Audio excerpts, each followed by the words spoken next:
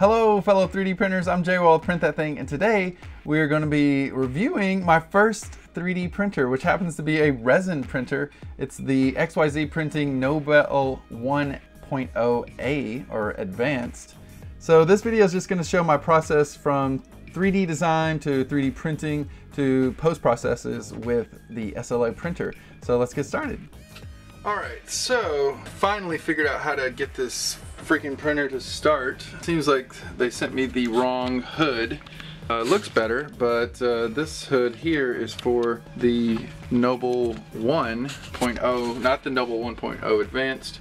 I know, first world problems, but beginning to get a little frustrated with the printer.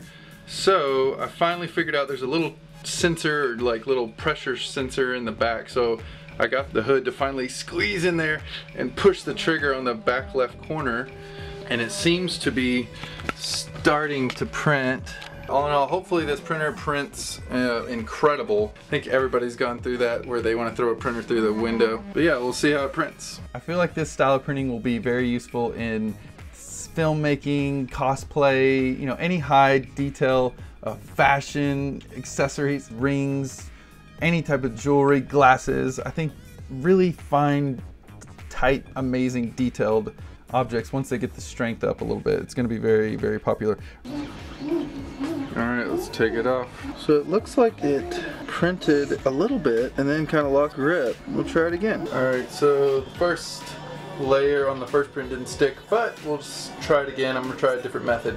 Hopefully this will work. It doesn't look like it's sticking, so maybe we'll have to adjust the build plate up or down. Alright, it's been almost a full day, maybe 12 hours. Alright, so couldn't get it to stick to the build platform.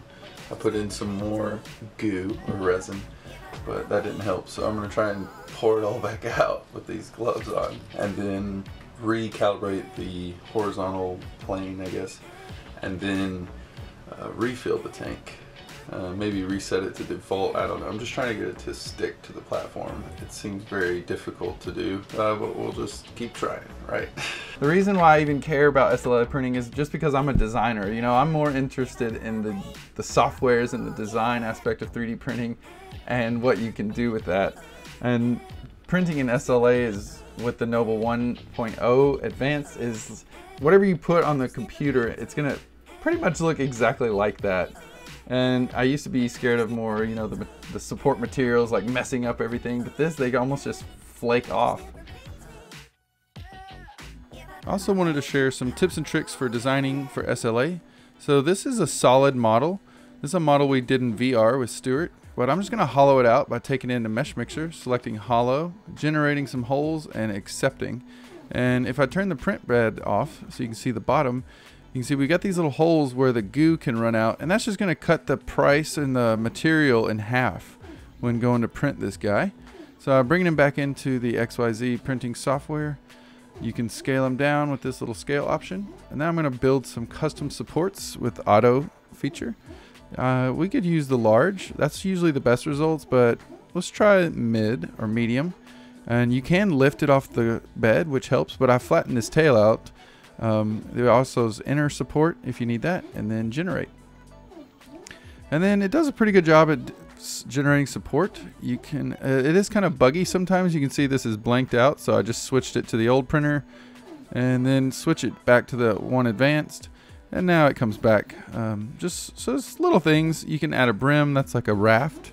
We're going to do it at good quality and send it to the printer.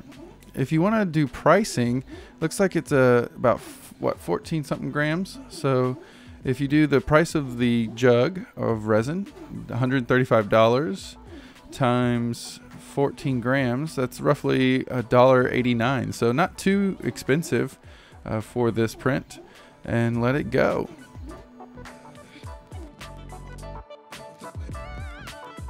I think it's a messier process than what we're used to as FDM printers, but there is definitely a payback, and once you get kind of your flow down, it's really not that bad. It's just, you just got your little groove down, and you just, you know, wash it, clean it. The hand messed up a little bit here, but this one came out perfect. Off. So I think what happened is maybe it lost grip.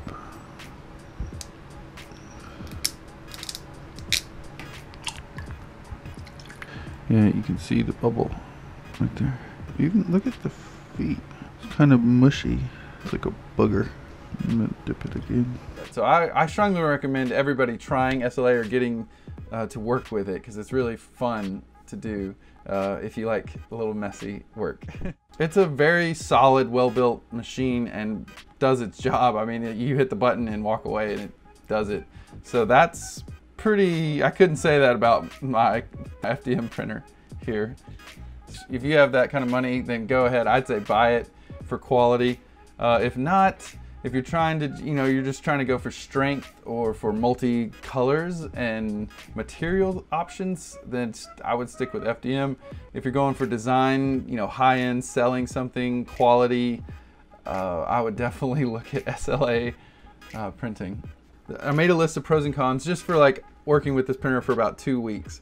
So pros, it's incredible quality, if I haven't said that enough. The support materials are, you could just flick them off. Like once the alcohol gets them soft, you just, it's very, very quiet compared to an FDM printer. If you're worried about cat hair or dog hair, don't worry. I have 2 dogs and a cat that just shed like crazy and had no issues with too many hairs getting in the resin tank. You'd get like 1 or 2 and you just kind of like scoop it out. It wasn't too intense, and it just kept the hood on. The printer connects to the computer and the software very easily. I was using it on a Mac with just the USB and it was just connected. I leveled this thing 1 time when I first got it. I just went, tightened 4 little screws, done. And then from then on, since 2 weeks, I've just printed.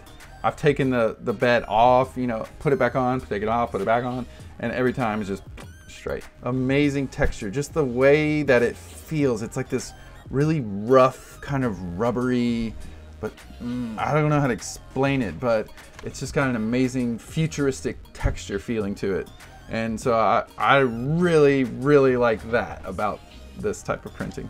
Another plus is that it doesn't get hot, so I'm not really worried that it's gonna like catch on fire when I'm asleep or anything, or like screw up. The worst thing is I'll just have a blob of resin that was cured by light.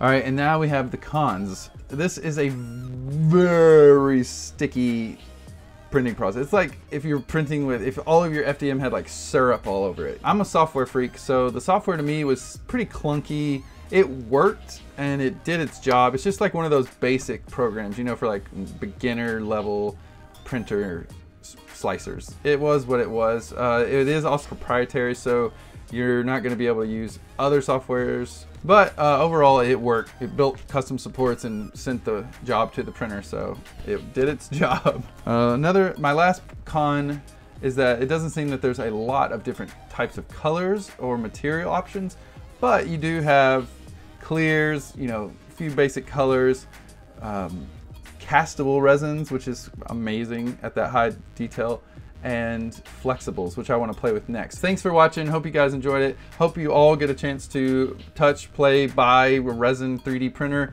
Hopefully it's a Nobel 1.0 advanced, and that it gives you all the joys of the world. But anyways, talk to y'all later. Peace.